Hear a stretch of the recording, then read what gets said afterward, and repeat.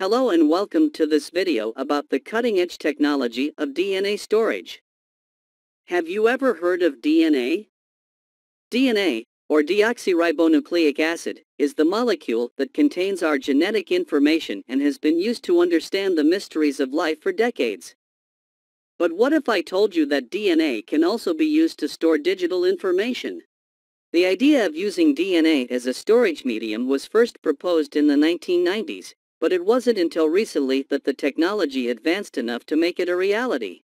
If you are new here, we are a group of retired professors behind Team BioTech Whisperer making bite-sized videos for microlearning. Let's continue with the topic. So, what makes DNA such a great storage medium? Well, DNA is incredibly dense and can store vast amounts of information in a very small space.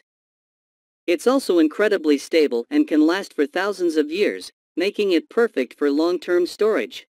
To store digital information in DNA, scientists first have to encode the data into a series of 4 chemical building blocks that make up DNA. These building blocks are called A, C, G, and T, and by arranging them in different sequences, scientists can encode binary data. Once the data has been encoded, it can be synthesized into actual DNA molecules in a laboratory. These DNA molecules can then be stored in a secure and stable environment for long-term preservation. To retrieve the stored data, the DNA molecules are sequenced and the data is decoded back into its original form. So what are the advantages of DNA storage over traditional storage methods?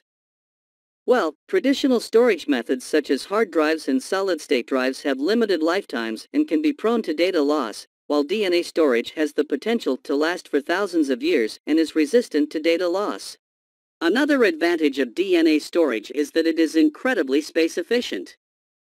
For example, a single gram of DNA can store over 455 exabytes of data.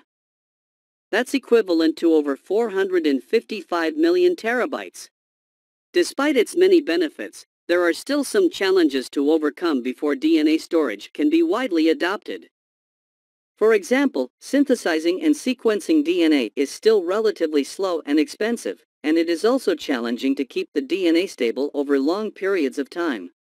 In conclusion, DNA storage is a promising new technology that has the potential to change the way we think about data storage. However, with continued advancements in technology, it's likely that these challenges will be overcome and DNA storage will become a widely adopted method of data storage. So, that's a brief overview of DNA storage. I hope you found it informative and that you're as excited about the future of DNA storage as I am. Please like and subscribe the channel for future updates.